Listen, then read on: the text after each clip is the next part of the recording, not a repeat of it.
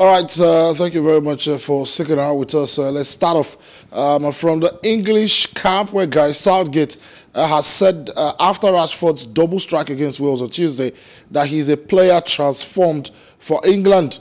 When Southgate named his England World Cup squad, it was by no means a certainty that Rashford's name would be included in that team that got on the plane to travel to Qatar. So a well-deserved 3-0 victory that set up a knockout encounter with African champions, the Teranga Lions. All right, Southgate, of course, heaping praise on Manchester United forward Marcus Rashford. To talk about what's going down in Qatar, I have Mohammed Abdullahi joining me live from Qatar this evening. Mohammed, good evening. How are you doing?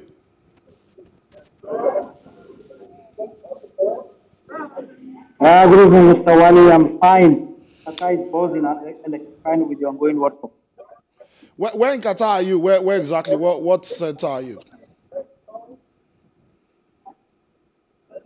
Exactly at the FIFA Fan Festival, where we just watched the game between Tunisia and France, a game that ended in a dramatic fashion for the Tunisians, even though they didn't qualify for the round of 16, but they ended a historic third win in the history of the World Cup matches, after beating the French team by a 1-0. In fact, there was an equalizer at the end of the game, but just before the end of the game, the VAR ruled that Antoine Griezmann was earlier in an offside position before assisting to pull off the equalizer. So it ended 1-0 in favor of Tunisia. Even though Tunisia garnered 4 points at the end of the Group C encounters, they were unable to qualify because the other game going on simultaneously between Australia and Denmark ended 1-0 in favor of Australia. So making France had 6 points, Australia also had 6 points, and then Tunisia 4 points, and Denmark ended with 1 point. All right, before we go into all of these teams that are the World Cup, you are donning a former Super Eagles World Cup jersey at the moment. How does it feel being a Nigerian in Qatar where there is no Super Eagles at the World Cup? Yes, it's a question that there have been a lot of people have asked me while in Doha all the while. It's quite sad that the Super Eagles have.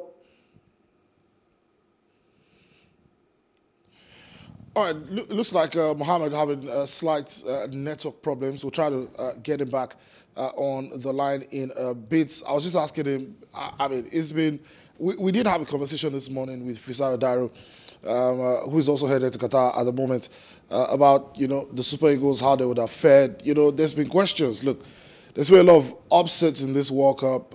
Tunisia beating France, Morocco beating Belgium, Saudi Arabia, of course, beating Argentina, Japan defeating Germany. I'm not sure we can remember any World Cup in recent memory that's produced as many upsets as we've seen in this World Cup. How would the Super Eagles have fared?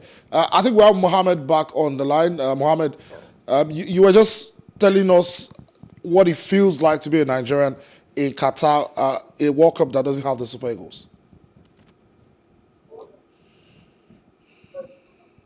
Yes, it's sad that the Super Eagles are not here, like I mentioned earlier. But again, we have to do our job as pundits, as media men, and as journalists to cover the World Cup.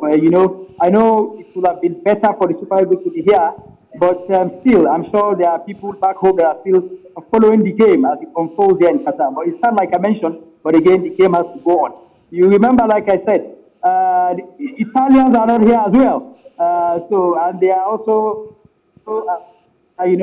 one of the regular attendees at the World Cup. They are not here as well, but it's what it is. The game has to go on. Yeah. All right, yes, I do agree. It has to go on. It is what it is. But talking about the other teams that are representing Africa at this World Cup, I think we can both agree, Mohammed, that they've done a yeoman's job, right? Some of them most likely won't qualify. For instance, Tunisia, who have crashed out of the World Cup. But they've gone on and given a great account of themselves.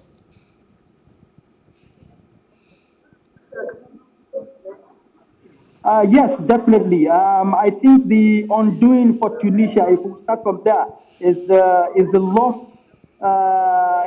sorry, against Australia. But again, I was telling a colleague earlier, I was thinking the Australian team, no disrespect to Australians, that I was thinking the team was not that good, but pulling a 1-0 win against Denmark, they convinced me that this Australian team, I think perhaps we saw that they were crushed by the French team 4-1. We thought they are not that good, but seriously, pulling a 1-0 win against the Denmark this evening shows that the Australian team are not here to play. They are not regulars, but seriously, they've really proven themselves as one of the youngest teams in this competition, and they've done so well. Coming back to your question, Tunisia, yes, like I mentioned earlier, they got 4 points, which in some cases would have helped them qualify to the round of 16. But unfortunately, in this case, with the 4 points that they've garnered, they got a goalless draw against Denmark. They beat the reigning world champions this evening 1-0, but unfortunately, that is not enough to take them to the second round. For Senegal, come on, the African champions have done so well. They gathered 6 points, from that group. And we'll be seeing them in the second round of the competition against the underachievers, like I used to call them, the team from England. Is going to be a great game. And then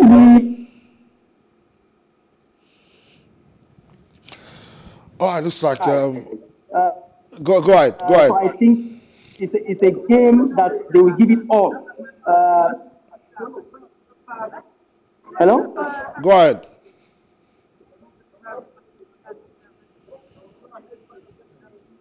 Okay, yeah. So I think Ghana have a chance with Uruguay. They need a win, or even a draw should be able to take them to the round of 16, which I believe by Friday they will be able to pull off. For Cameroon, yes, it's a very dicey one.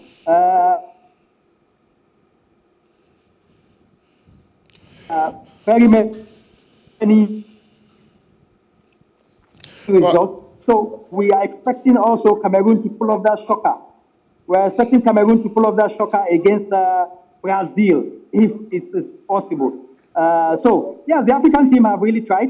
At least we should have been at least two African teams in the round of 16. Unlike in 2018 in Russia, when none of the African teams qualified for the round of 16. All right, Mohammed, another talking point from the World Cup ongoing in Qatar has been all of the politics surrounding the competition. Leading up to the tournament, it was all politics in the media, and even during the competition. For those of us who are not in Qatar, there's been a lot of focus on off-field issues, political issues. You are in Qatar. What's the atmosphere like? Does it feel very political, the ongoing World Cup in Qatar?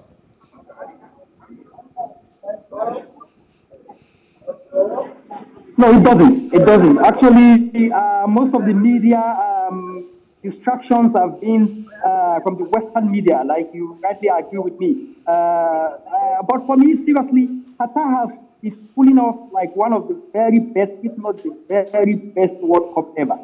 If you permit me, I will tell you so many things that the Qataris have done that I feel this I think that's probably a conversation we'll have maybe next week.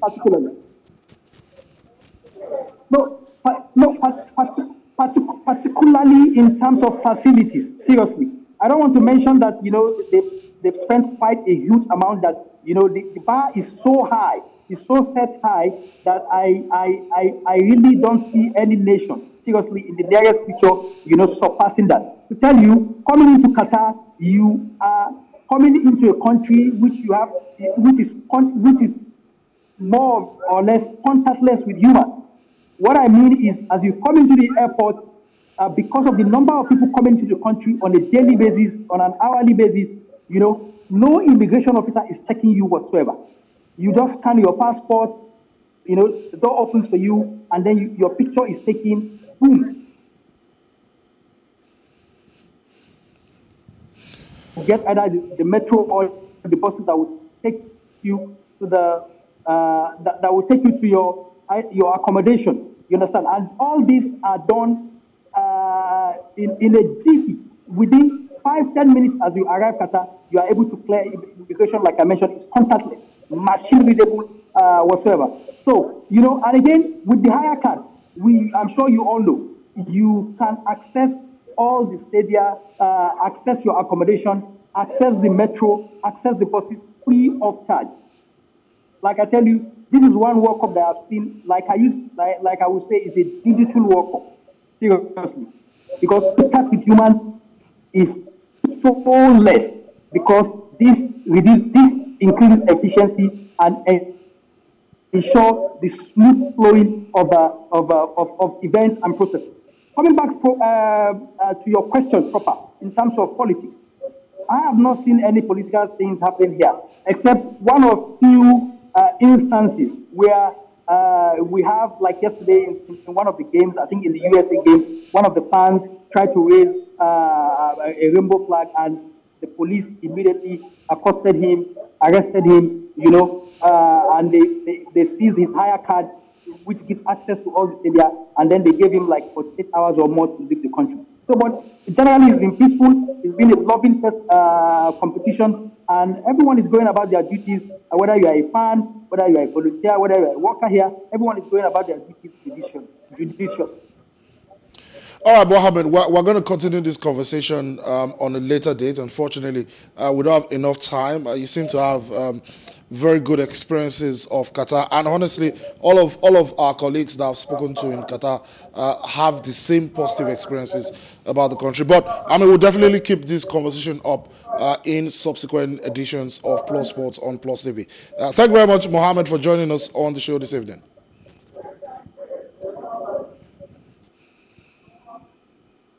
Thank you very much. My pleasure. Yeah. All right, fantastic. That's Mohammed talking to us live from Qatar. I mean, like I said, you know, it's been a lot of politics in the media. There's a lot of talk about, you know, all of the isms away from the games. But, I mean, the guys who are in Qatar just want to watch some football. You know, they just want to, you know, enjoy the round of the game being kicked about for 90 minutes and, you know, get the results that they need to become world champions. But, I mean, quickly, let's move on as we wind down on the show this evening.